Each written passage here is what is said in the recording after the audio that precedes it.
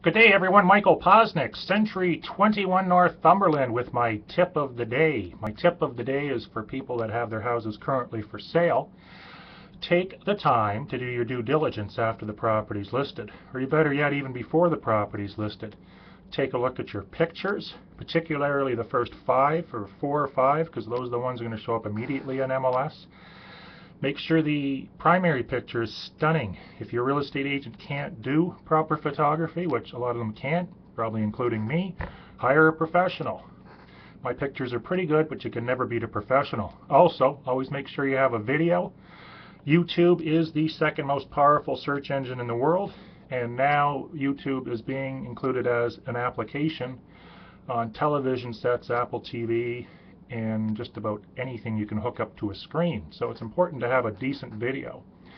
Number 3, and finally, you've got 1,000 characters for your MLS description. Make sure you use them wisely, and make sure you use them in such a way that the search engines pick up keywords like Prince Edward Island real estate. That description should be emotional. It should not be boring, not 3 bedrooms, 1,200 square feet, bungalow, blah, blah, blah.